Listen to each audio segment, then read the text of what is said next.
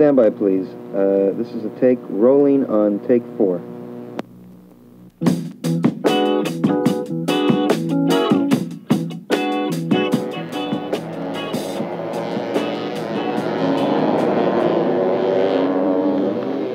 Did you hear all those sounds?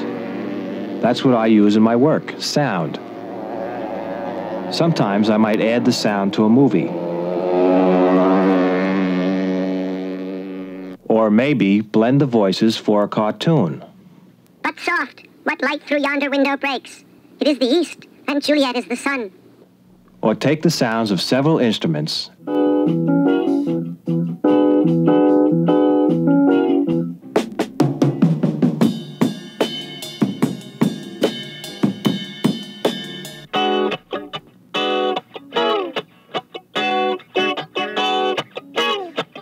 and mix them together just right.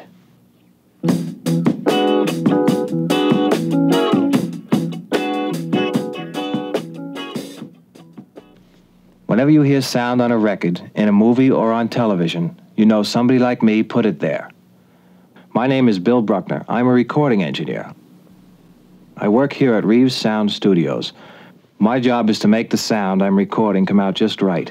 Sometimes I have to take a piece of music and place it under a voice, like that, and fade it down softer and softer as the voice speaks, then come up louder as the voice stops, like that.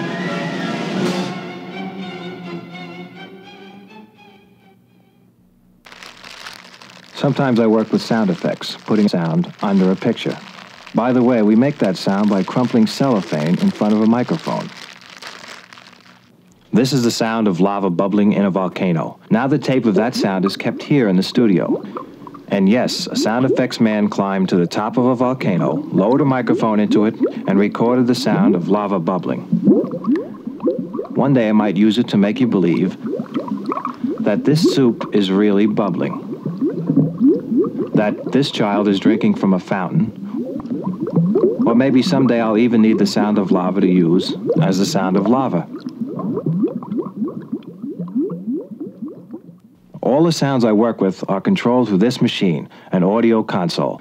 It looks very complicated, but you'll understand it better if you think of it as a big radio.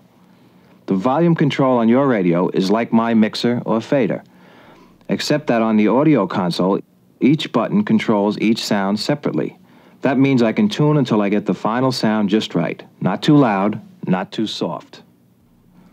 And the tone control on your radio, where you change sounds to make them more bassy or more treble, I do like this with my equalizer.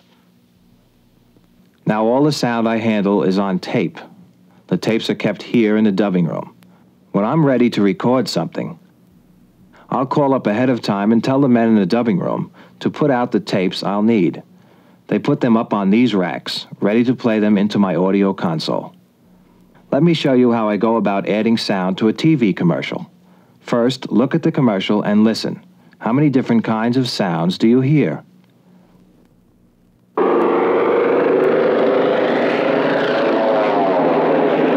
I fly through the air.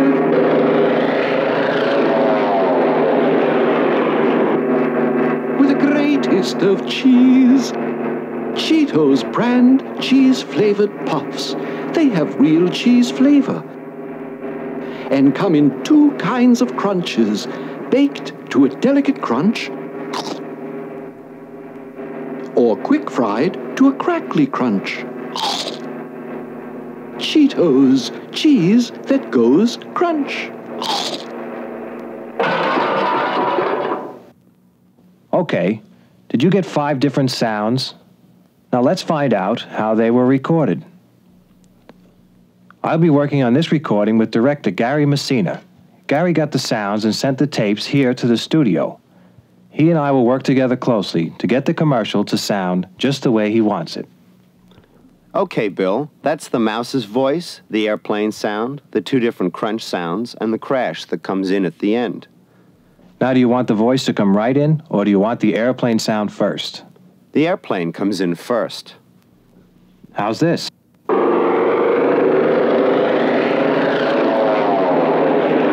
I fly through the air.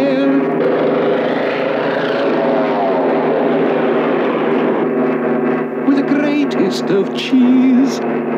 Sounds good. Voice coming up clearly enough for you? Fine, Bill. Now those crunch sounds. Second one okay for you? Sounds too much like the first one. Can you make it louder? You know, cracklier. Let's see how it works if you take some low frequencies out and add some highs. Crackly enough for you? Perfect. Let's go with it. Let's put the crunches in and play back what we've done so far.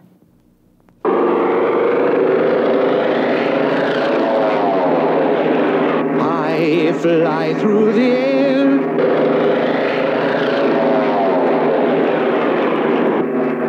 With the greatest of cheese. Cheetos brand cheese-flavored puffs. They have real cheese flavor. And come in two kinds of crunches, baked to a delicate crunch, or quick-fried to a crackly crunch. What we're actually doing is combining the sounds from 5 different tapes and recording them on one tape. We call that a mix. That recording session ended up being a short one, so days like today I may actually work only 4 hours. But on heavy assignment days, I'll work for as long as it takes. 15 hours isn't unusual. Because of the complicated electronics involved in my work, I still have a lot to learn. I didn't start out to be a recording engineer.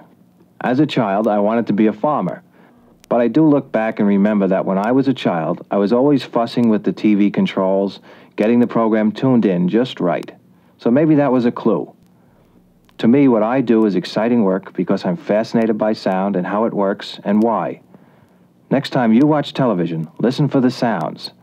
Maybe even think about how you would have handled the sound. Made it a little louder, begun the music a little sooner, played around a little more with the sound effects. Try it.